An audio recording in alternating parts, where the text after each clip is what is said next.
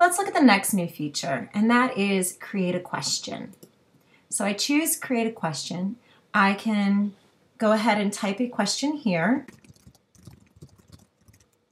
I could also use other information and attach other information here if I choose to.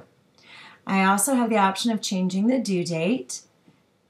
I can post this to several classrooms. I can also go over here and I can save it as a draft or go ahead and post it. When I'm ready, I choose the ask because I want to ask it right now. I'm then given this pop-out window where I can either see and reply to other students' answers, allow the students to do that, or I can also allow them to edit their answers. I'm okay with allowing them for this question to see and reply to each other's answers.